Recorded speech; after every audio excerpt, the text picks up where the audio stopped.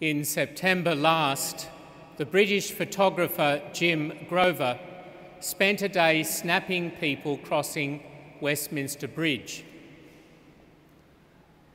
Locals and visitors, adults and children. It became a major exhibition.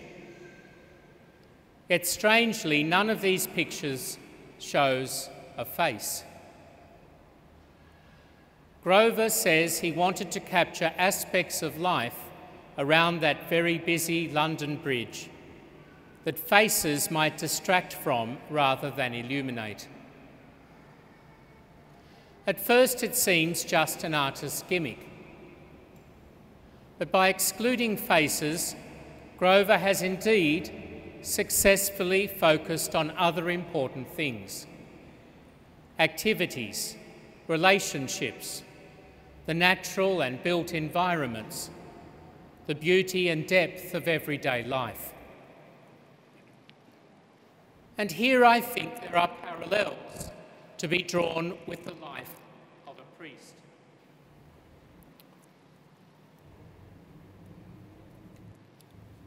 Priests must look beyond our consumer rat race and its ephemeral offerings, realising there is more to be seen than first meets the eye. They must peer beyond the wisdom of this age, in search for a deeper and more abiding wisdom.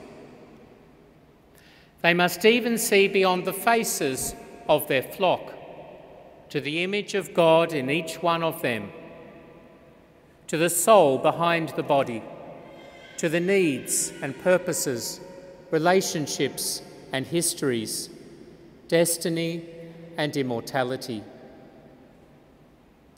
And if priests must look beyond the surface, they must ensure others see beyond them to the one in whose person they act.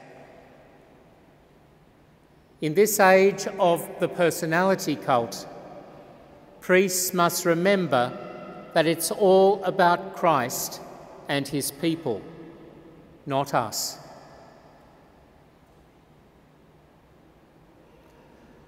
Brother John Nguyen, of course, has a rather interesting face. A face that tells of his Vietnamese background, from a family who arrived as refugees with John in the womb and raised 7 children near the detention centre in Villawood. On his face we read the faith and fun of his vocation, intimated when as a child he played priest with fruit juice and a host cut from sliced white bread, no doubt from an excellent Vietnamese bakery. And when he later persuaded Father Spillane to let him serve as an altar boy before he was of age, and to keep serving long after he finished being so. A hobby that took him all the way to serving Pope Benedict XVI's Mass at World Youth Day in Sydney. As the boy grew into a man, the face smiled on architecture and acting. But Cardinal Pell, with his characteristic discretion, asked him directly after Mass one day, "Oh, have you ever thought of becoming a priest?"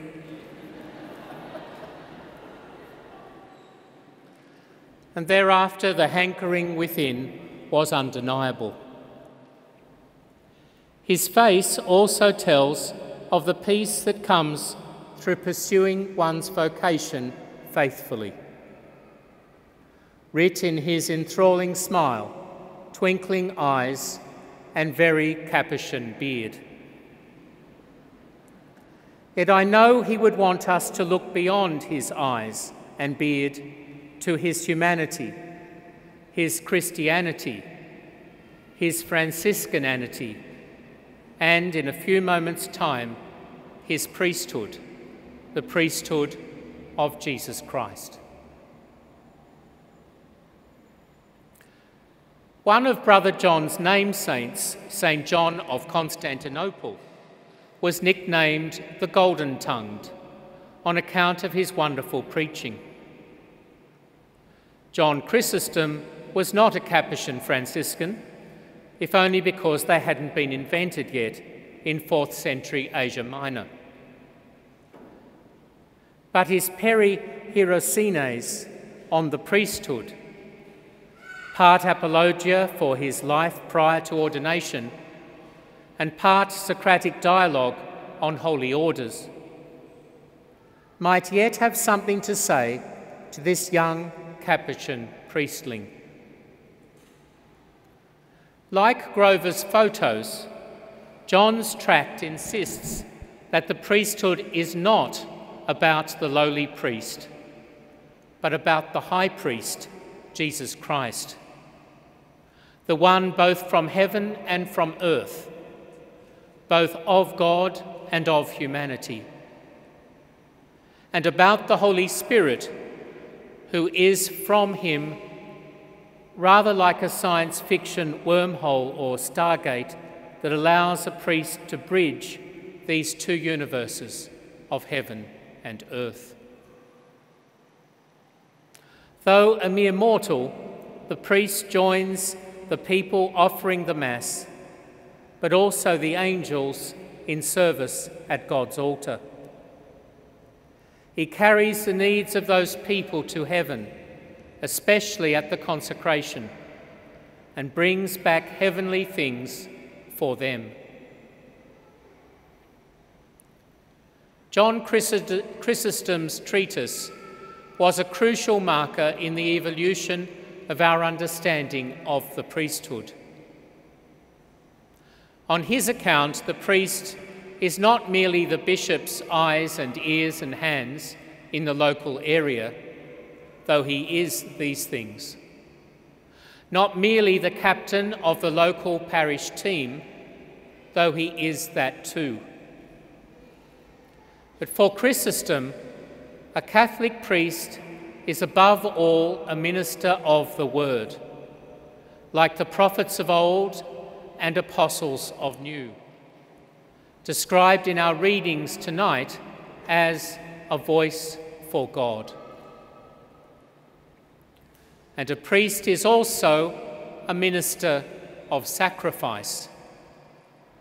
Like Elijah, with the immense multitude surrounding the altar, hushed as he laid the victim upon it and called down fire from heaven. But priests of the new covenant preach not just words, but the Word made flesh, who is Christ, and who renders his hearers into saints. They call down not just flames, but the spiritual fire of the Holy Spirit that renders bread and wine and disciples into the body of Christ. Our first reading and epistle tonight recall that a priest is not his own man. He does not act out of his own genius or learning, his own virtue or vanity, not even his own passion and compassion. No, he is first of all God's man, and when he speaks, it must be God speaking, not him. As our Lord points out in our Gospel, it was he who chose us, not the other way around. And so the priest's task is to imitate Christ's charity. The commandment to love one another as Christ loved us may seem impossible, yet to be conformed to Christ, like the stigmatists from Francis of Assisi to Padre Pio, is to be enabled to look beyond the surface captured by glimpses and photos to the real human person beneath, so worthy of love that God would give his life on the cross for him or her. The role of the priest is thus awesome in both senses in which the word is used today. Terrible or awe-inspiring because Christ chooses as his priests ones like Jeremiah who say, "I'm a child, Lord, with nothing to say." Or Isaiah who said, "I'm a man of unclean lips." But awesome also in the sense of wonderful, because of what Christ accomplishes through those mouths and hands. It might seem almost perverse to offer so high an ideal for the priesthood at the end of the Catholic wrap-up of the Royal Commission. That investigation has underlined the dangers of romanticising the priesthood and permitting a culture of clericalism that makes priests a caste enjoying sacred power and human entitlement, yet beyond scrutiny and accountability. The revelations of ministerial failings have humiliated and humbled our Church in Australia, and especially our bishops, priests, and religious. Yet John Chrysostom identified the perennial risks of clericalism right back in the 4th century, when he wrote, "I know my own soul, how feeble and puny it is. I know the magnitude of this ministry and fear the gales that vex every priest.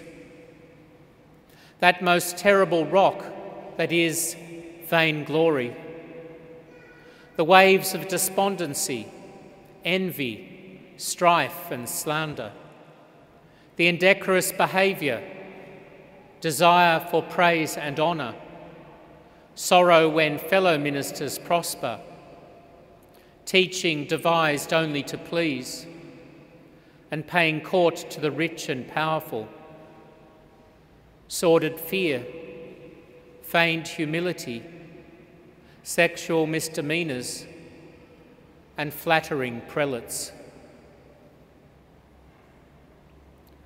With St. John Chrysostom, we quake before the greatness of the priestly vocation and the smallness of those called to it. But in the wake of the Royal Commission, we are surer than ever before that we need new priests of sound faith, evangelical zeal, and personal holiness. In Brother John, we might just have such a man.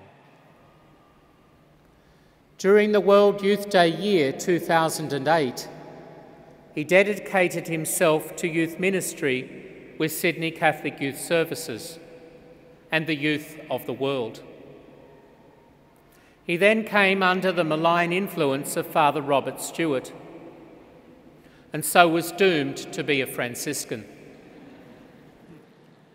But to my delight, it was in the lead up to and during World Youth Day that he was confirmed in his priestly and religious calling.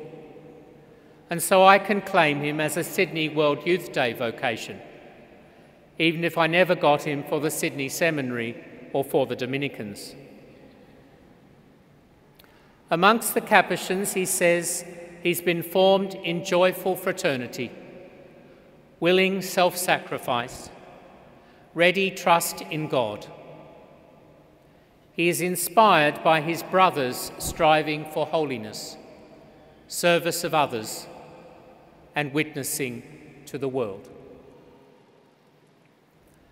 My dear son and brother John, tonight God's people invite you to share in the most crucial aspects of their lives: their births, marriages and deaths, their sins and aspirations, their hunger for truth and love, They're moments of touching the divine and also of desolation. Subject to your provincial and to your bishop, and united to your brothers in the order and in the priesthood, strive to bring the faithful together into one family. May they see on your shoulders not just your face, but a faceless portrait of Christ shining forth. And may they hear from your lips not just your words, but the golden words of Christ overflowing from a golden heart.